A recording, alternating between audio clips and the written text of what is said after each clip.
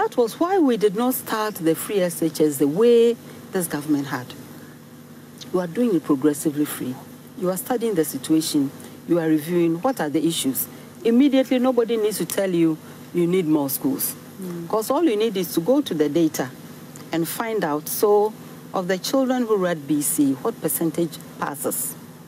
That's number one. Yeah. Out of those who pass, what percentage goes? Then find out from all the schools, what are their spaces? They were all bursting at the seams to begin with. So the places were full. We expanded, under John Dramani Mahama, we expanded 125 schools.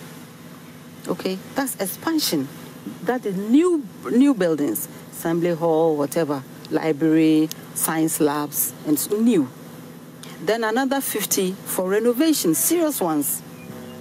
Okay, then another 175 for quality improvement. So let's say the science lab is there already, but what's inside? Okay, is the equipment up to date, and so on and so forth? Do they have a lab technician? Is he trained? These are very important things. If you say it's a technical school, they may have the workshop, and when you enter and there's a bench with a very tired, rusted something at the end of it, nobody needs to tell you the children are not learning much. You need to go and retool the place, all of which we did. Okay, so because then just to talk about the numbers would have been fanciful, but we didn't think that was enough. So we did all of that under JM. Okay, and that also, of course, to build new ones. You can only expand the existing ones so far.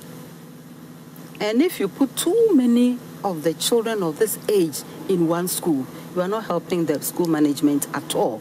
So you need to cap it at some level, and the figures are there, okay, to cap it there. So when you say there are problems, of course, there are problems all the time. But you don't solve one problem to create 20 more, which is exactly what is happening. Okay.